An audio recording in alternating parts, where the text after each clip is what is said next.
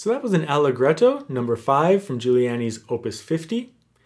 And follow the lesson for free and pick up all the tips. But if you're interested, I do have an edition of all 32 works in Op.50, and there's a link for that in the description. So in this piece, we do have an upper line kind of melody, but it's very, there's lots of figuration and it's very intertwined with the lower voice and the arpeggios in the piece. So you can practice the voices separately, but it won't be as easy in this particular piece compared to some other works. So the upper line melody,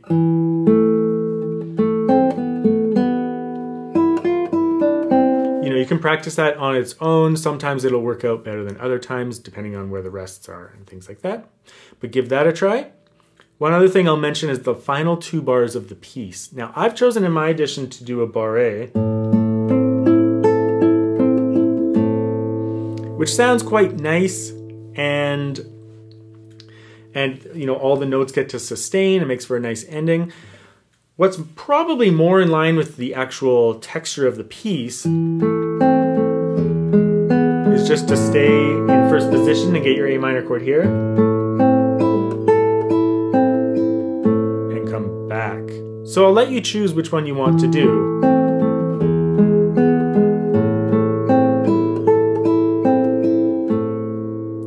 Or the way I've notated it.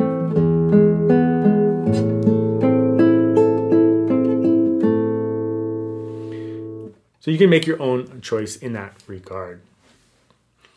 So let's just do a walkthrough of the piece, and I'll point out a couple of other small things. So in this piece, there's a number of places where you play the C with your 4th finger. So depending on what level you're at, just be careful of the alignment of your hand. If my hand is misaligned, I can't even reach that C. If my hand is aligned, my knuckles are parallel with the strings, and my palm is nice and close to the guitar, I can easily reach that C or the G or an imaginary extra note. But even a little bit of misalignment and suddenly I'm overextending my finger or I can't even reach that note. So just swing that hand into place. In terms of the right hand fingering, I've notated just a couple of small spots where we use a double thumb. Just to get you through that bass line arpeggio. So just a couple of spots where you can use the thumb twice.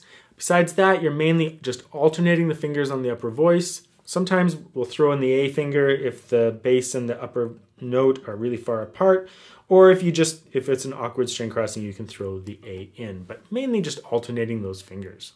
So let's do a walkthrough.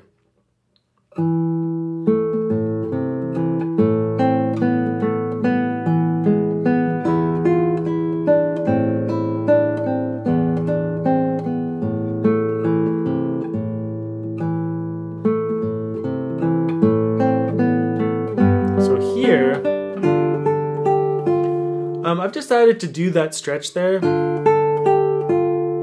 you find that a little bit difficult, you can kind of let go of fingers once you've connected the 2 notes. I can do it with keeping my first finger down. You may not be able to, so just lift your first finger if you need to.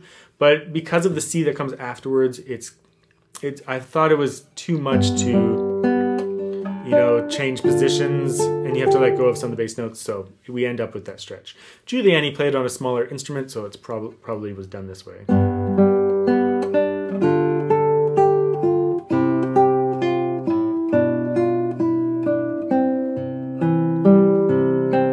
Bar 9. Here,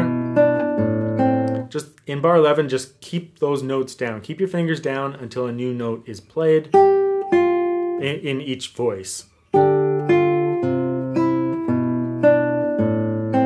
So it's kind of a chain link, right? Like one note sustains while the other one comes in. So just make sure you're really sustaining each individual line.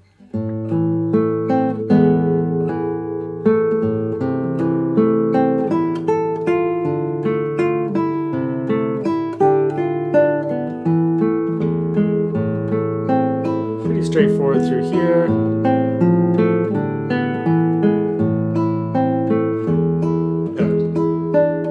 Here, use your 3rd finger.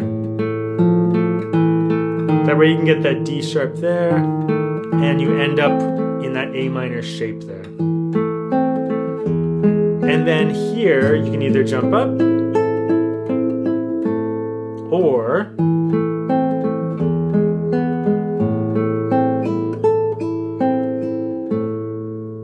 just stay in first position with a little shift.